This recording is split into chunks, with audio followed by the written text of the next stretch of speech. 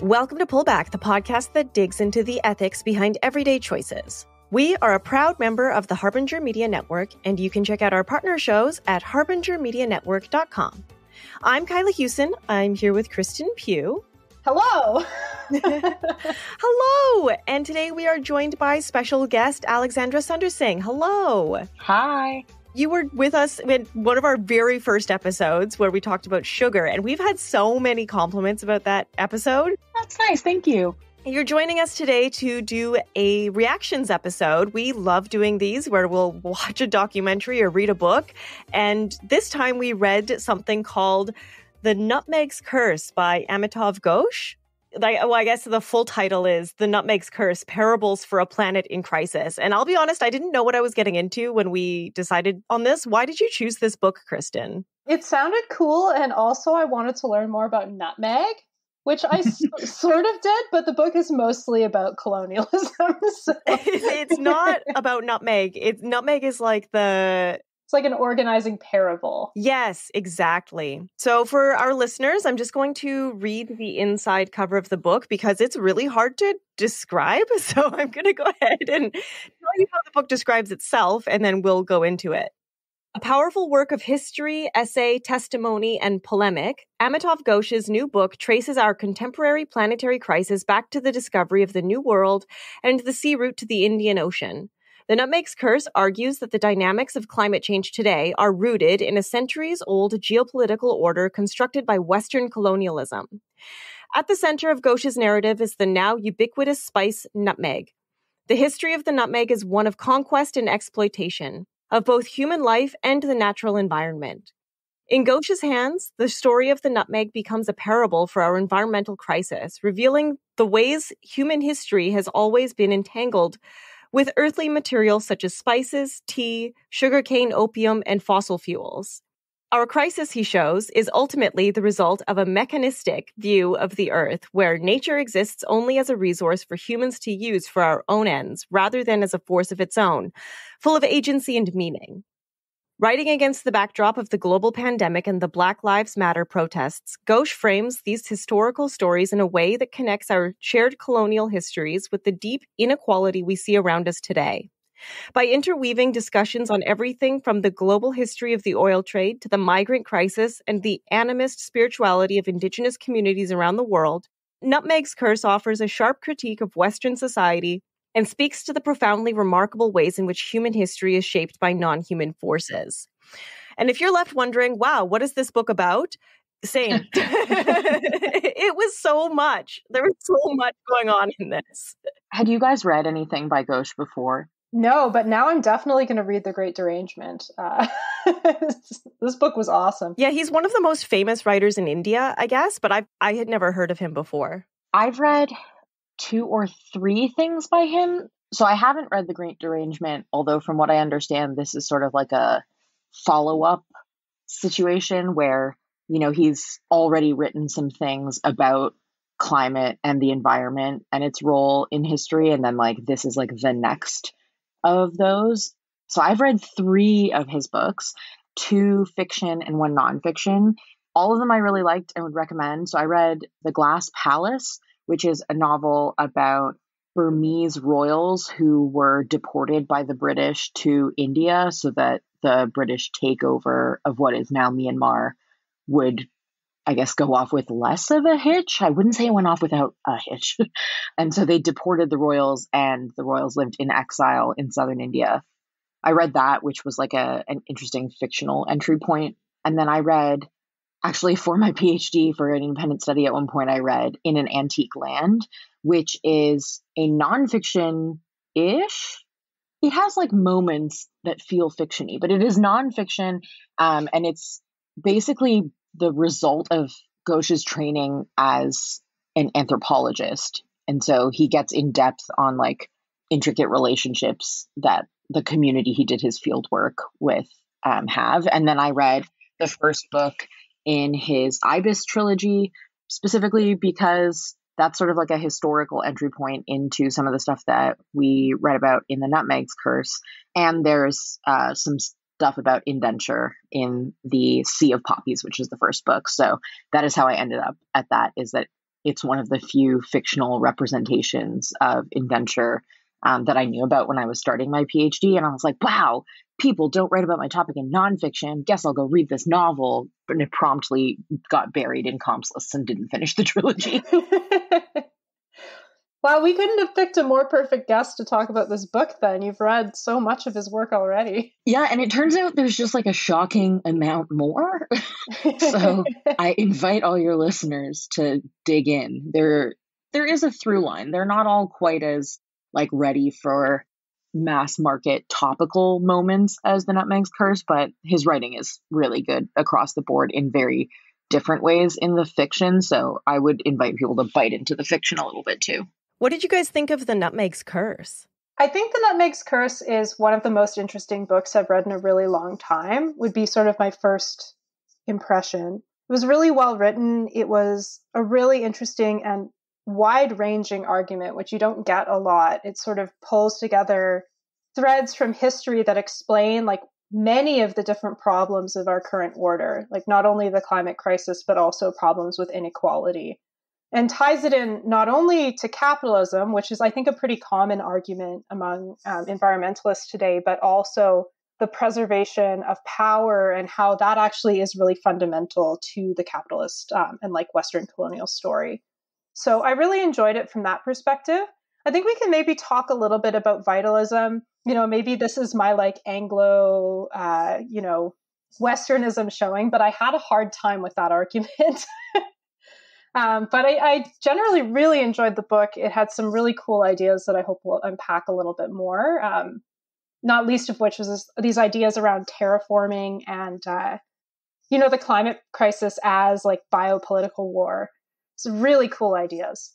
Yeah, I think for me, the biopolitics stuff was like a really big rethink that I had to do about whether or not I felt like he put the evidence for the argument there, because it's not out of the realm of stuff that I read a lot for work, but it's sort of a more direct formulation. Like he kind of didn't beat around the bush about it. And so I really appreciated the way that the book is written, because I think the stuff that he's covering is really hard, not least of which I think that a less careful or less practiced writer might have had a harder time getting a book to mass print that pretty directly says climate change is kind of racist. And so I was really impressed at how seemingly smoothly that's woven in. Yeah, he lulls you into a false sense of security with a story from the 1600s and then is like, bam, refugee crisis. Yeah. So I think that I was prepared for, but still really pleasantly surprised by. I don't know if I had a hard time with vitalism, but I kind of was like left not entirely knowing what to do with it in my own life. Like, does it demand that I immediately become vegetarian? Does it mean that I should just feel sad when I eat meat? Like some of that at like the very basic level, and then at the more wide-ranging level, like what does that mean about doing things like adapting environments to climate or like actively selecting different species of even plants? It left me with a lot of like ethics questions, I guess. So I'm just going to jump in here. And for the listeners who haven't read the book, which is probably almost all of them, can you guys talk about vitalism, what it is specifically and how this book addressed it and what your problem was? So from my understanding, Ghosh is arguing that vitalism is the word we can use to hold a place for the idea that any living thing has some way of actively contributing to history. So for example, like it doesn't matter whether or not plants can talk if plants can, to anthropomorphize them a little bit, make choices about where they do and don't grow better and sort of like spread their leaves in that direction, for example, to catch more sunlight, then like that is an active historical choice and not just like a random thing that happens. So he's sort of expanding the idea that things can make choices that direct history as long as they are alive, whether or not they are doing aliveness in a human way. Oh, I love that description. Great job. Okay, Kristen, let's let's go through your points. I wanted to start by talking a little bit about the contrast to vitalism, actually, which is, Western colonialism's mechanistic vision of the world, because in many ways it's sort of the opposite of what Lex just described vitalism as, right? And it's really important to the argument that's made in the book, this idea that Western colonization actually comes with this ideology where man is the subduer of everything. He talks not only about like subduing nature, but also subduing indigenous populations in places where the colonization is happening, and also, subduing women, many other populations. And he talks about how this sort of concept of like the world as a machine and nature as something to be subdued as being something that was really necessary for an economy based on extracting resources. So in order to be able to sort of create an economy where you're extracting through empire, you have to be able to remove this idea of Earth as being sacred, Earth as being sort of alive, which is inherent to a lot of cultures. And I thought that was a really interesting idea. I'm wondering if anybody else had thoughts on that portrayal in the book. Did that make sense? Did that argument make sense to you guys? Was it persuasive for you? It was one of my favorite parts of the book, actually. I really, really liked the way that he tied that in, because you don't see that a lot in discussion with climate change specifically, is the idea of how alive the Earth is. I mean, you probably do if you're listening to like indigenous activists, but that's just like because of my Western viewpoint. It really made me rethink a lot of the education that I had received as a kid, and makes me think about like a lot of the stuff he talks about is so spiritual. And when I was younger, I would have scoffed at it. And now I'm like, well, actually, like the world is dying and everything I've ever learned is evil. So I really liked the way he took it and tied it into modern science and history. For me, it also is at its most compelling when he's pointing out how assumed the mechanistic viewpoint is in Western society. So the like immediate example that comes to mind for me, because I'm always like, how do you make this accessible to a first year college student? The immediate thing that comes to mind for me in Canada is that the like official title of the country is the Dominion of Canada. And at least part of that is rooted in the Bible verse about man having dominion over a list of things, including the earth. So I think the argument's at its most persuasive when it's rooted in that unpacking of how these ideas get handed down for so long that they become assumptions for some people and are just built into entire worldviews, and how that wasn't always the case. Because I think when we talk about how it wasn't always the case, that means there's room for us to talk about how it doesn't have to be that way. So, for example, even if you notice that the Dominion of Canada is named such because of a Bible verse, you also can go read things about Christian environmentalists who specifically interpret the same Bible verse to mean that they have like a job of stewarding. And so I think there's like most imaginative potential in the argument when he is sort of doing that back and forth between things that seem super far removed, like the 1600s, and then present day things like the refugee crisis. Yeah, I think that's a really interesting point. I'm wondering about, like, on the other side, this sort of idea that, this vitalist idea that landscapes are alive, or that, like, in some way he's sort of arguing that the climate crisis is this reaction to Western colonialism. And I'm wondering, do you buy into the idea that, like, non-human actors can exert that sort of causal power? Do you think that we need to sort of imbue some agency, in a sense, to the natural world? And if so, what does that agency look like? And how do we do that without sort of ascribing like specific intentions to the ways that trees grow and things like that? Kristen, thank you for asking, because I had the same question while I was reading this part where I was like, oh, this goes so far beyond my like circle of knowledge that it made me think a lot, which I think, I mean, obviously that's great for a book to do, but what it made me think of specifically, and this is not to answer your question, so hopefully Lex has something better for you, but it made me think specifically of when we were doing our episode on periods, and we were talking about period huts and how some women are still forced to spend the week that they're having their period in a hut. And it's because of like superstitions that are culturally carried forward from, especially rural places. And I'm like, okay, so how do I tell the difference between something that is actually really important, like ascribing agency to the natural world, which I actually think he made a really good argument for. And I've been thinking, like, the more mushrooms I take, the more I think that that's actually true. But then where do we stop it from becoming like, okay, now women have to go into period huts, which is like maybe a weird thought to have had, but it was the thought that I had. So I'm sharing it with you now. Okay, I love this as a transition for me because I'm about to say something that I am sure sounds ridiculous, which is I am a firm believer that the difference between a lot of science and magic is just whether we have adapted a vocabulary to describe the process of what's happening. And so for me, I try and put myself in the position of like, what if I hadn't read anything about the nervous system, right? Then, if I saw a guy in my town, which for some reason is in a Western, if I saw a guy in my town who never drew first in a duel, but always won the duel and survived, I might think like that guy is magic, or like that guy has like some kind of amulet that keeps him safe. If I read some stuff about basic neuroscience, I might find out that actually your part of your brain that does the stuff that you intentionally decide to do, like pick something up or draw a gun, is slower than the part of your brain that reacts to stuff.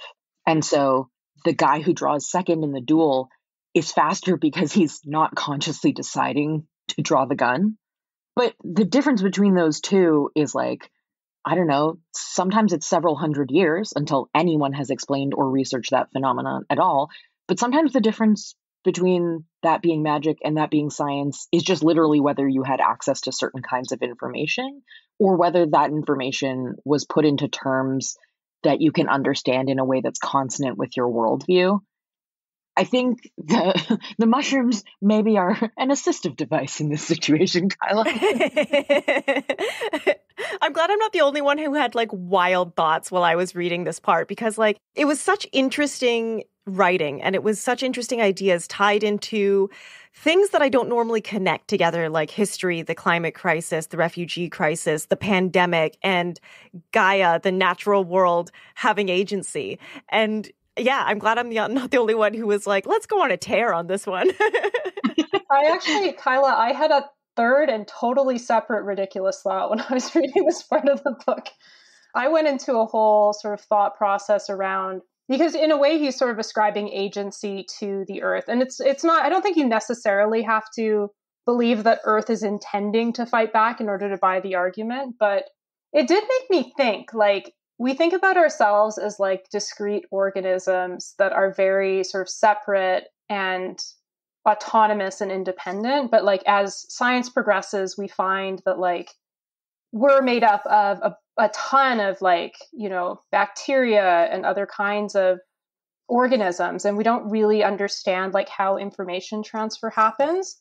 And so I don't know if it's that much of a stretch to think that there may be some kind of like linkage that exerts itself over cultures and societies, and there may be some kind of like information transfer we're not accounting for. So I don't know, it really got me thinking about like what the nature of life is when you don't think about everything as being this sort of like linear, logical, like X causes Y, a machine does this. You can think about like more complex systems, and maybe we're not like accounting for all the complexity in the way that the earth functions. I don't know. It was a really interesting thought process that I had. I don't know if I came to anything like in terms of an outcome. Yeah, no, I thought it maybe just clarified the idea that we don't know what we're doing. And the more we realize that, the better off we'll be. And like, we can't understand everything around us. And I'm constantly like learning things that are like, that 10 years ago I would have thought were stupid. So, like, I really liked it. And I think it made me think about the nature of reality as well. And then when he tied it to the idea that white colonialism specifically thinks that they're going to be okay in the climate crisis, I had to like really sit with that because as a white person who is very climate anxious, there is a big part of me that's like, well, I'm in Vancouver, and even though our roads washed away last year, I'll probably be fine. Like deep down, that feeling sits there, you know, because it always has been fine, as he says in the book. And I thought that that was a really, really important, like, I'm sure I'm probably jumping ahead and you were going to talk about this later, but it just ties so well to the idea of like not understanding the world around us and thinking that we do so deeply that we refuse to learn.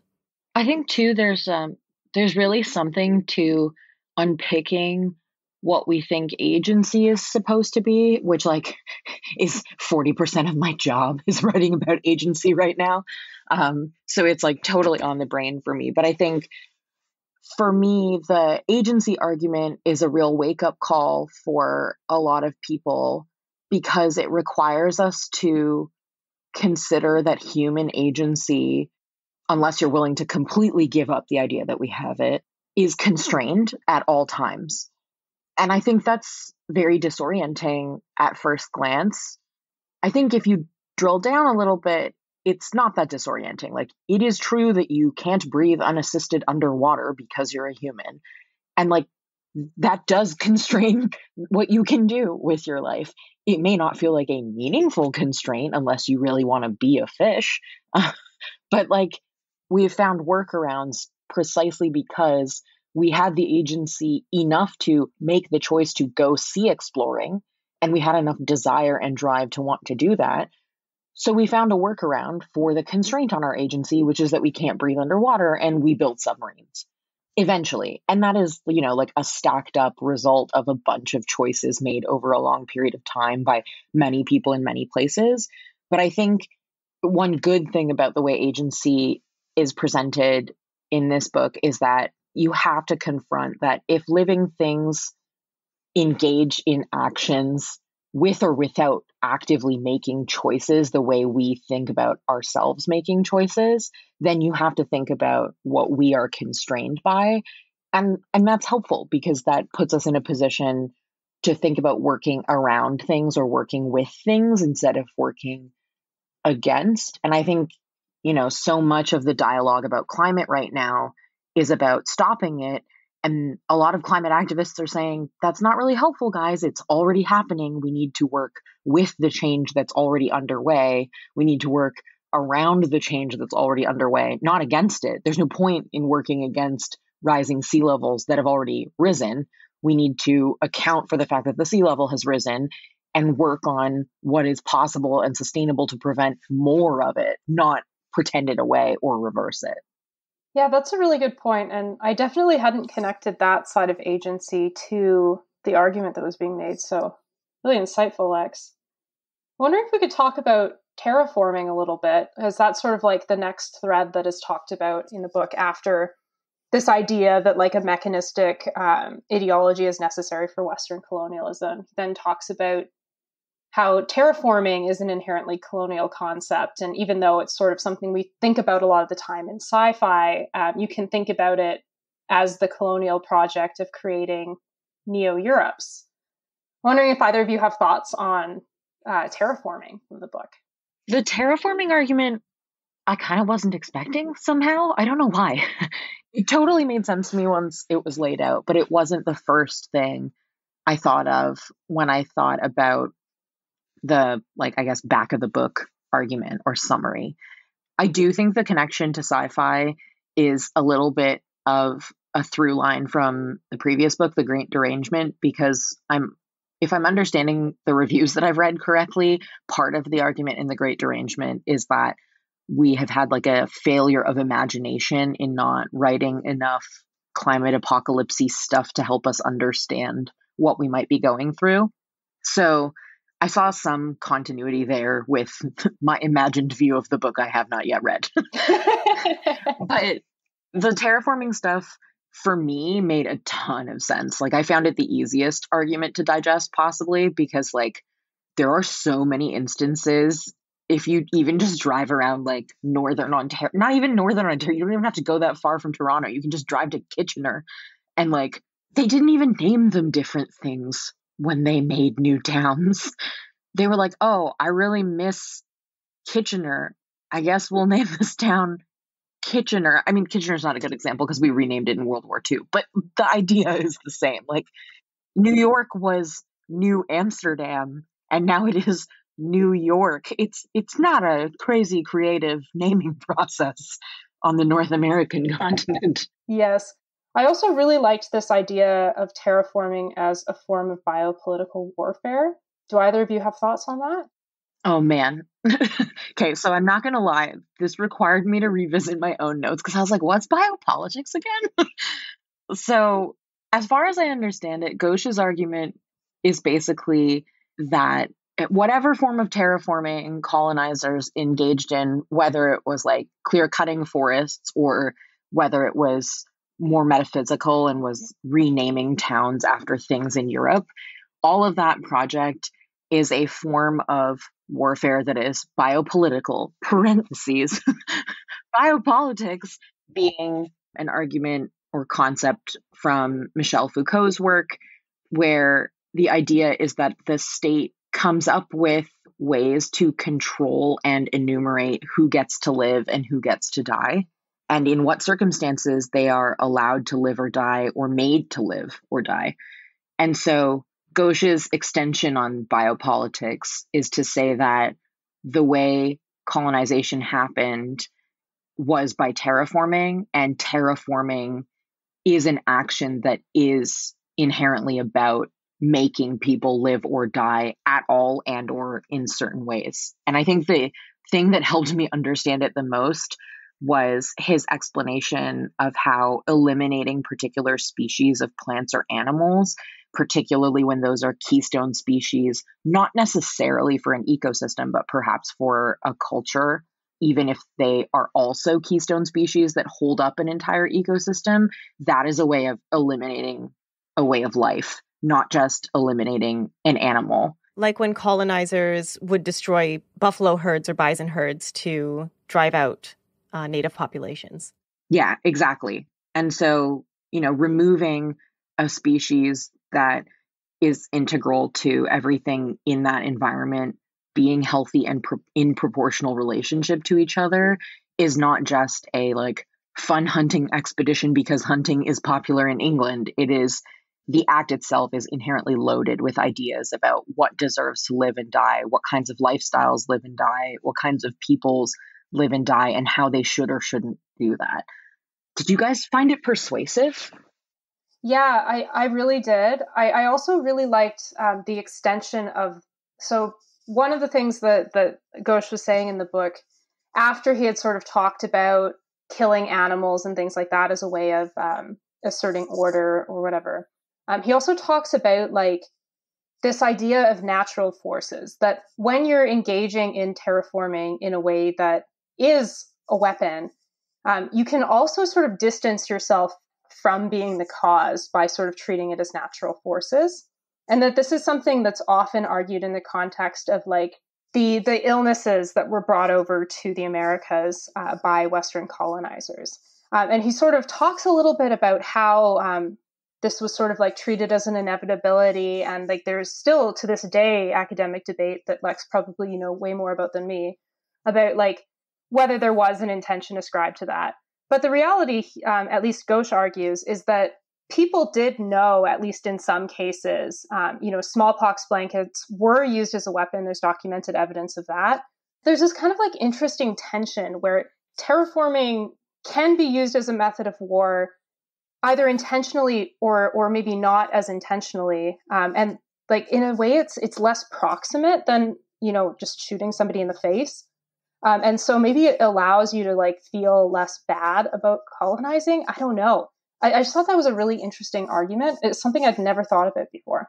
Kristen, you just connected a thought for me when it comes to that vitalism, where it's we have the agency even if the intention isn't there. So I think that's something that's really interesting too when he compares Earth as a living thing that has agency, but maybe when it's throwing storms at us, the intentionality doesn't exist. It's just how things are. It's just how it's working back. Well, and on the flip side of that, we can maybe see the same process happening with climate inaction right now, right? I mean, I think it's really poignant that we're recording this at the same time as 33 million people or more have been displaced in Pakistan due to flooding from the climate crisis. Even if it's hard to trace the causal chain back to climate change on that, we sort of have an onus, and that is partially a cause that like we own, because we've not taken enough climate action. And I don't know, I've been sitting with that kind of thought for a little while. I think too that this plausible deniability part of the terraforming argument is a really good way to highlight how mutually exclusive the vitalist argument is from the mechanistic way of seeing the world. Because if the world is just an input-output machine, then the inputs, it doesn't really matter whether you control them or not, because the world will process them. And so colonization looks a little bit like intentional acts like clear cutting a forest or engaging in a war, and a little bit like things we can't control, like a flood in this town. But if your argument is vitalist, then the question of human agency is a little bit more muted. It's a little bit more on equal footing with all the other inputs that get processed into a historical event. And I think that if you're not careful, can lead to the same kinds of plausible deniability instead of the sort of like, I guess, humbling in the face of how small we are that I think Ghosh is actually aiming for. I think the other thing about the plausible deniability is that it really highlights the extent to which it requires humans to only think that the choices we make that are impactful are the ones that at all stages we're fully in control of, when in reality, there are lots of things that you can do that are unintentionally dangerous that the intentional choices you make can make less dangerous. Like, you can not leave sharp objects out near children. You don't have to be the child choosing to pick them up for that to be something you can or can't avoid with your conscious adult choices. But I think this sort of plausible deniability, man can't control the mosquitoes model of history does let humans get away with maltreatment of each other, not in exclusively, but like us and the environment. It lets us get away with like, man, who knew there'd be less oxygen if we clear cut the Pacific Northwest? That's weird. Part of that is, yeah, we could avoid the cutting down of trees, but part of that is also like, there are other things going on that we don't control that are contributing to the same ecosystem. And that can be a convenient excuse. I think that the contrast between vitalism and the machine understanding of the world is really good in his examples of like warfare and disease, because it allows us to really closely zoom in on how often we will like negligently behave instead of maliciously behave, and then assume that it's not our fault as a species. I used to have a really mechanistic view of things. Like, okay, we're all machines and input in, input out. But the more I learned about like economic theory, the more I'm like, oh no, everyone as a human being is unpredictable. And if we're the same as the creatures around us, therefore, like, how can we predict, how plants and animals will behave based on guesses when we can't even predict how we'll behave? I don't know. That's just a thought that I've been having with this mechanistic versus vitalistic, this thought process he's put into my head. Yeah, I think it's a really interesting argument. And I wanted to talk a little bit about this idea of world as resource, which is part of this sort of mechanistic ideology of colonization that's talked about in the book. And one of the things that he says in the book is, like outside of the bandas, nobody sings about nutmeg, which is technically untrue because in a 2014 Christmas special, John Legend did sing about nutmeg on Stephen Colbert. That's maybe the exception that proves the rule. But the world as resource ideology is about like how when you have a mechanistic worldview, you really reduce the value of things to being a commodity. So things have no meaning in excess of what their utility is. And to see the world in this way requires not just sort of physical subjugation of people or of a land, But it's also a specific idea of conquest that's conquest as extraction, which I thought was a really interesting idea. And that ends up being omnicidal ultimately, which was a very strong claim, but I thought was really interesting one. This idea that like, if conquest is a process of extraction, you have to consume and consume and consume, and eventually you boil the planet, you know? So what did you guys think about that? Did you buy that argument? Are we all screwed? I mean, I also thought omnicidal was very strong wording, but I was also like, maybe we deserve that wording. It's pretty obvious to anyone who's ever listened to our podcast that excessive consumption is going to eventually boil the planet. So I didn't think he was too far in left field for that one. I was like a little stressed out by the term omnicide. Killing everything is bad. Like, I know that that's like the most reductive and childish response of this, but I just was like, oof, did you really have to go there? I think, like, to point at something that both of you have referenced earlier, like, omnicide feels like such a strong, intense word for what's going on, precisely because, like, I locate myself in a very privileged position. I think that if you're looking at this from a flooded area in Pakistan right now, it probably does feel pretty apt. Like, it probably doesn't seem inaccurate to say that it's like totally consuming the way we live right now. That being said, I think, you know, this idea of world as resource doesn't have to be bad. And one like laudable thing is Ghosh's engagement with North American indigenous theorists. I will say there's not a ton of stuff about indigenous theory in other places that have like a really deep tradition of even academic writing about it. Like Australia has obviously like a tradition of indigenous systems and worldviews, like every place has, and those not all of us are privy to for protective reasons that are pretty understandable if you've read anything in this book. But I think also like there is an academic tradition of expressing those worldviews in not just North America. And I think though one thing that seems so far in my experience generalizable is that most indigenous worldviews and philosophies that I've read, you know, the world is a resource. It's just one that you're supposed to respect and engage with proportionately. You're not allowed to eat animals in any of the traditions that I've read about so far, but you're not allowed to eat a wasteful amount that you don't need. And you're supposed to not just eat them, but also use the parts for medicine, use the fur to keep warm, use the skin to waterproof things or build a residence. Like, it's not about not consuming. It's about respect. Yeah. It's about respecting your consumption.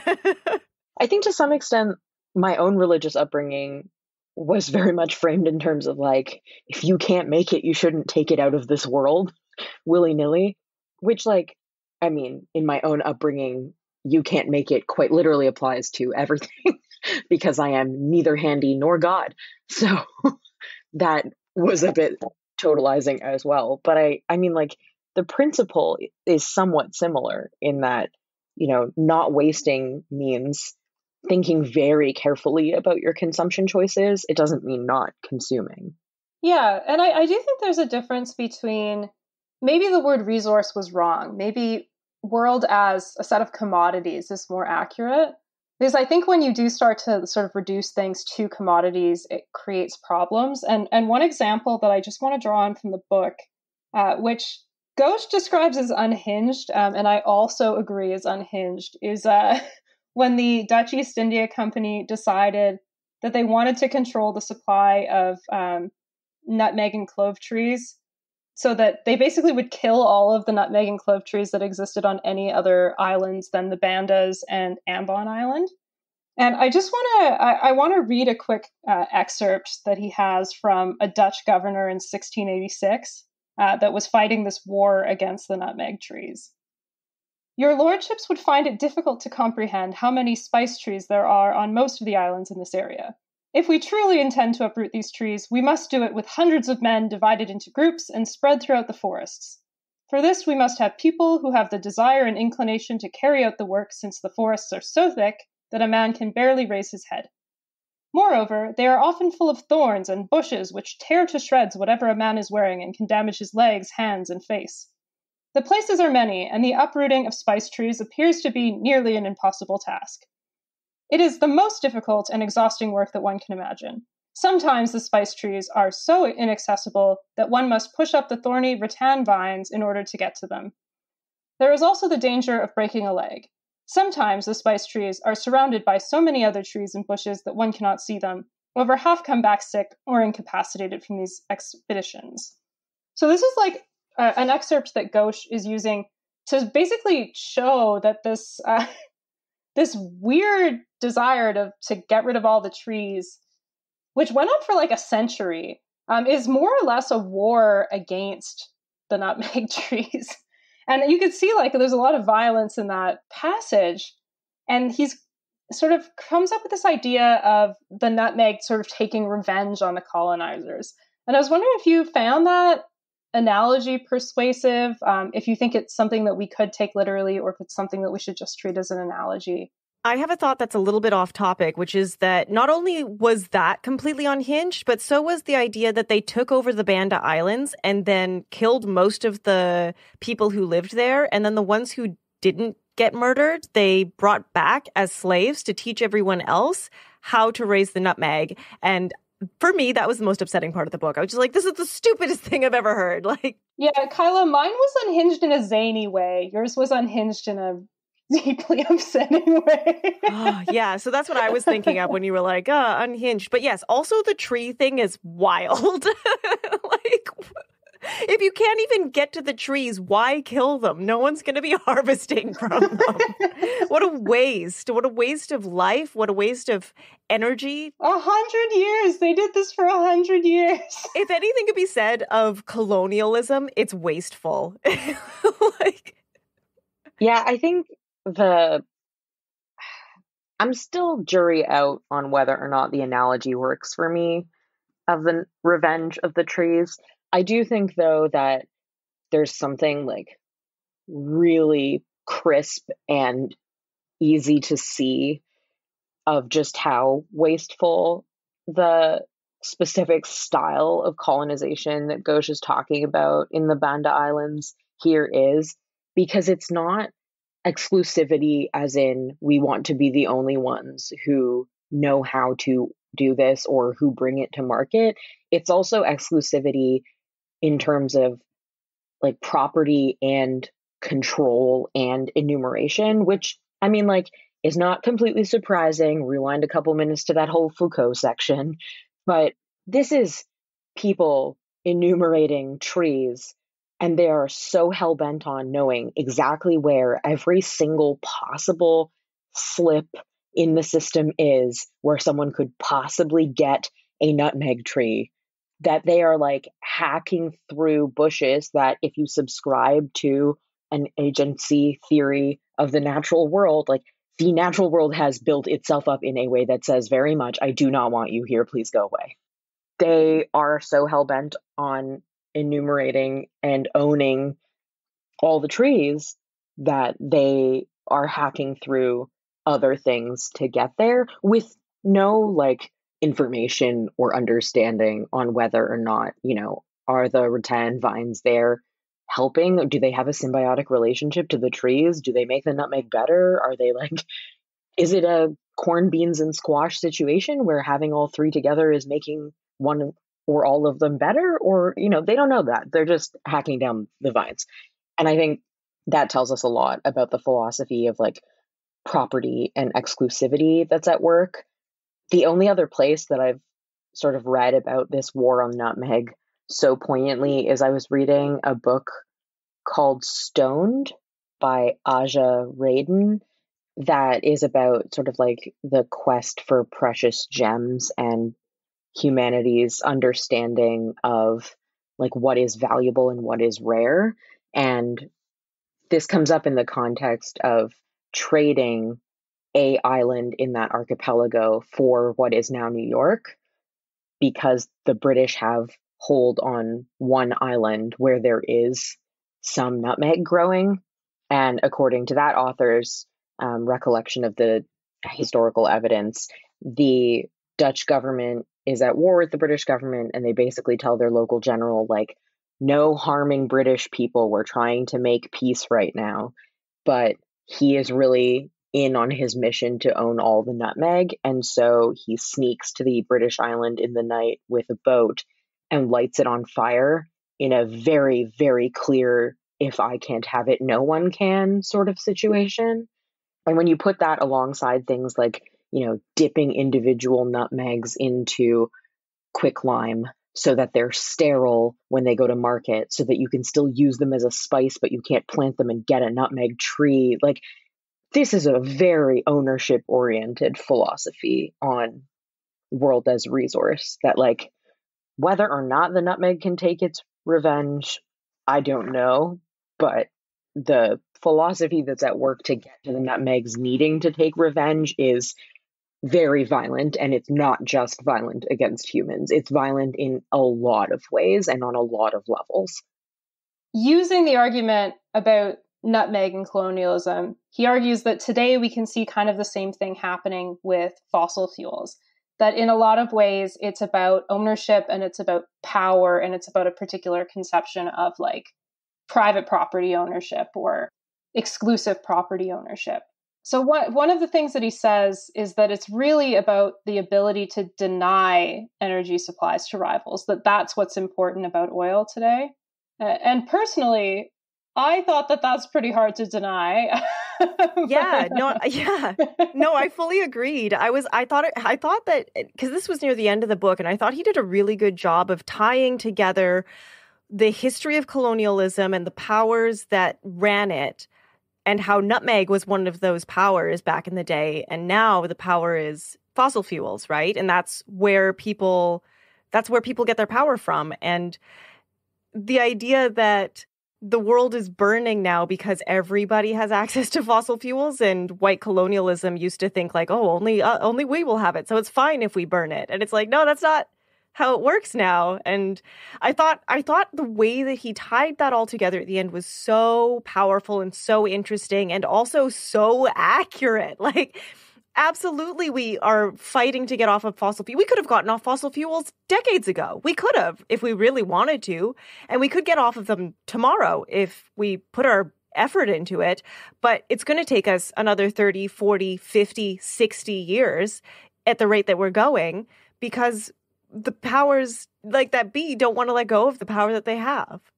And they'd rather watch the world burn than give up the power they have. Like the idea of like going to the island and burning down all the trees. If I can't have it, then no one can, right? Yeah, it ultimately all comes back to the Lorax. This was just a really long version of the Lorax. Yeah, if you can't get through the first 2 chapters of this, the Lorax will do.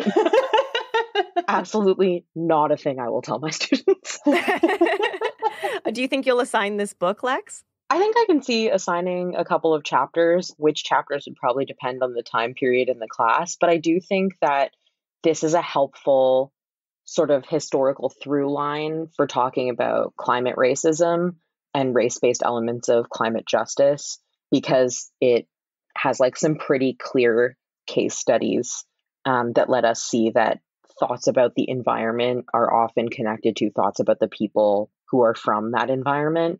So I think, I can see doing some of that. Depends on the geography, I guess, whether I would use oil or nutmeg on a given day. I frankly still can't believe how many ideas he squeezed into a book that doesn't seem that big. So I was like, halfway through the book, I was like, what am I reading right now?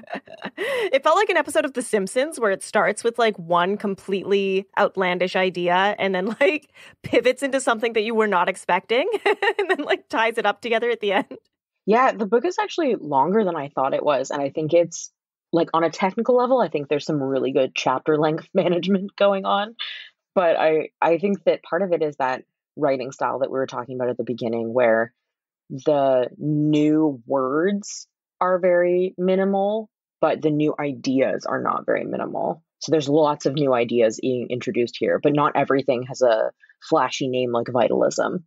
Yeah, and it takes a lot of things that we kind of know intrinsically and ties them together and puts them into words. So I felt like every time I read something that was kind of a new idea, I felt like I already knew it, and he was just pointing it out to me.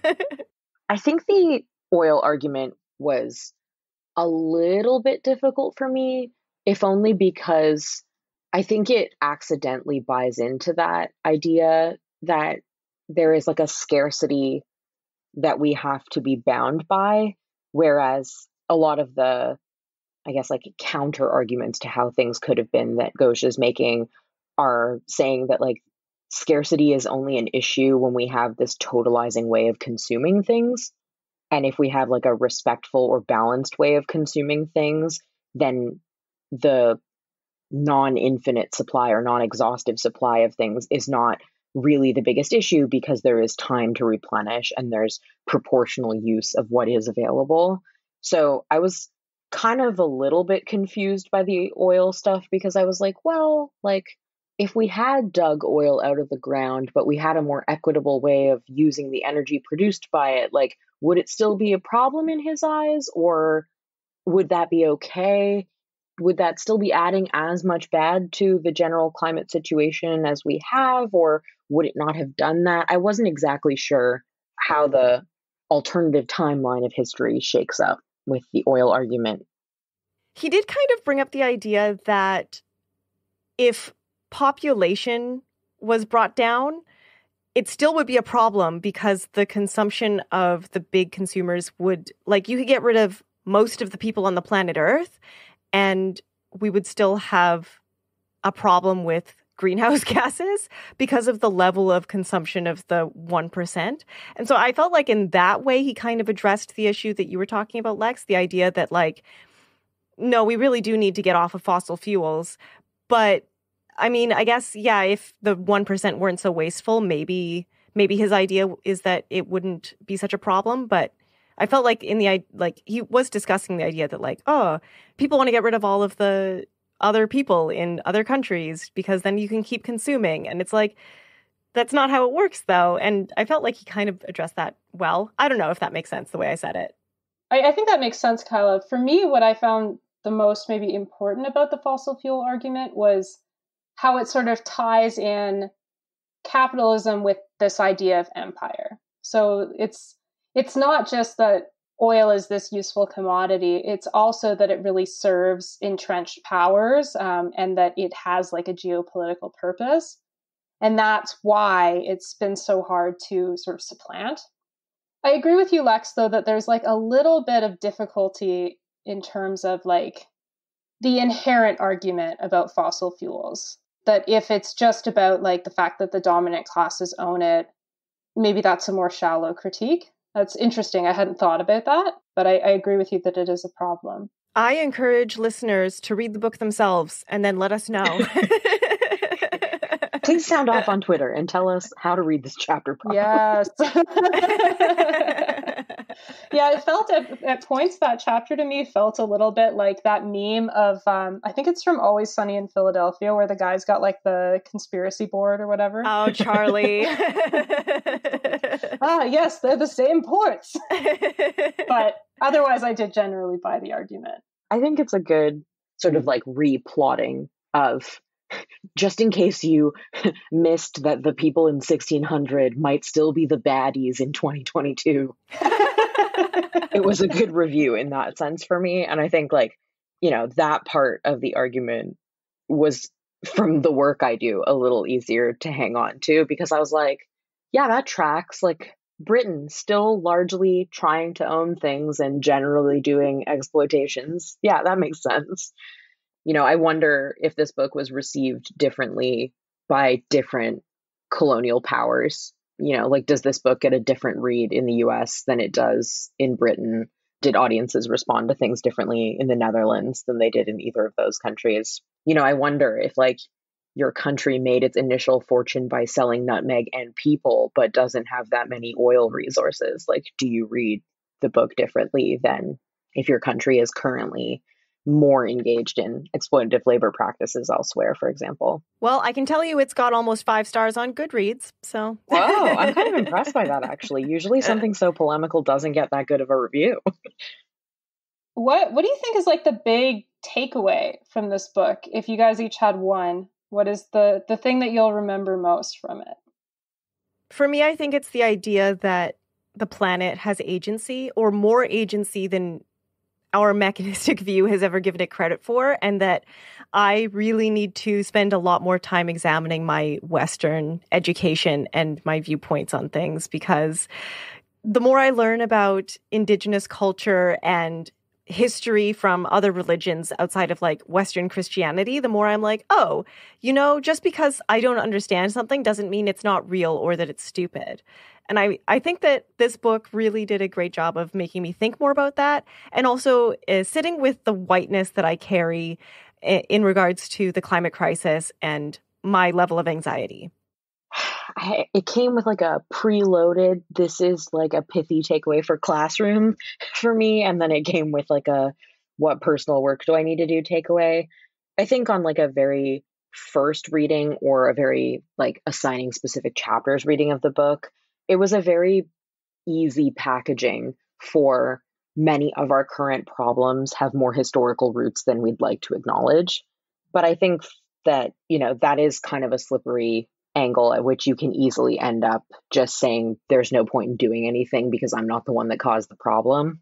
So on a personal level, the takeaway for me was that it's never really the technology or the items that create the problem, it's the ideologies.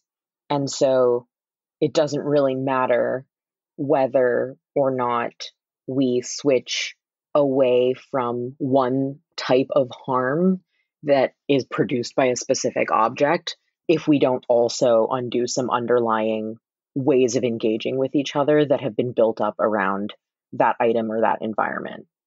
Yeah, I think that's a really good one. And I will say that sort of like broader point is probably something that I'll think quite a lot about. But my takeaway, that's much smaller, but it was just a fact that shocked me, was the fact that it wasn't until 1978 that like Native beliefs were legalized in America. 1978! That's so recent. Did not expect to read that in this book, but there you go. These things are so recent. It's something that like I don't think we think about a lot. We think about, especially with reconciliation, we think about a lot of these issues as being like generations ago, and they're really, really, really not. They're really not. 1978, wow. Well, 1996 for the last residential school in Canada, so we'll be releasing this episode not too long before Truth and Reconciliation Day, so maybe a useful point to end on.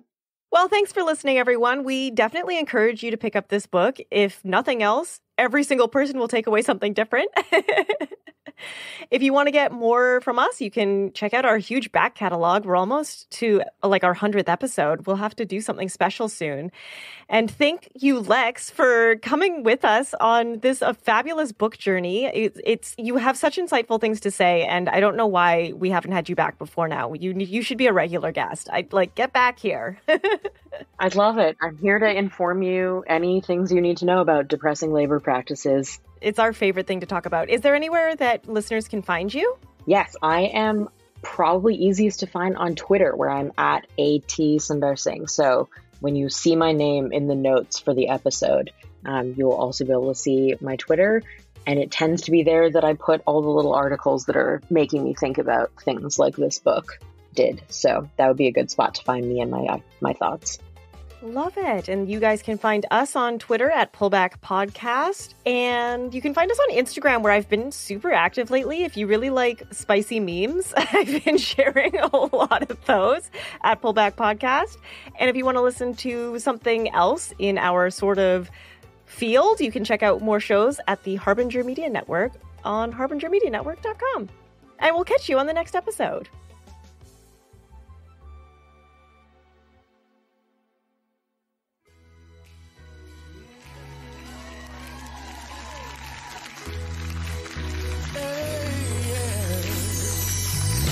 Nutmeg, sweet, sweet nutmeg.